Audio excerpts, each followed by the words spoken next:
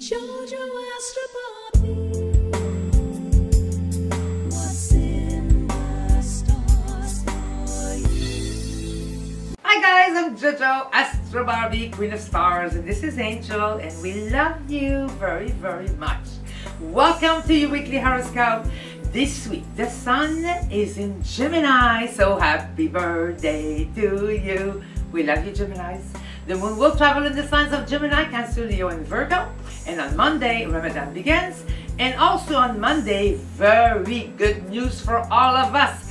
Venus, the beautiful planet of love, Aphrodite, meets the fabulous sunny sun, Apollo, bringing fun and joy to all of us. It's like such a good aspect. We feel like, wow, love is in the air all week long until about Thursday, when Mercury in stubborn Taurus will oppose opinionated Mars in Scorpio. And that could bring, for that particular day, a little anger or scandals in the news, or in our personal life, a little tendency to fight. We shouldn't do it. We have to have peace and love.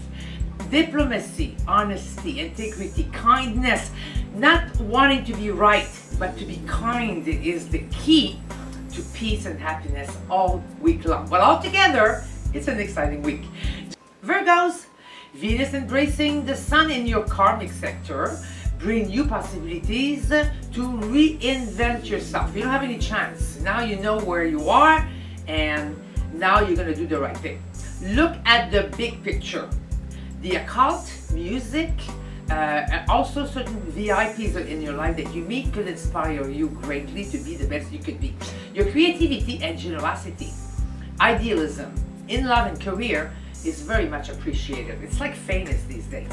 The secret to your happiness is definitely to be true to yourself and also to work with others for the better good of all. Let go of what is not worthy for you anymore and put the eggs in the same basket, okay, of what is good for the whole.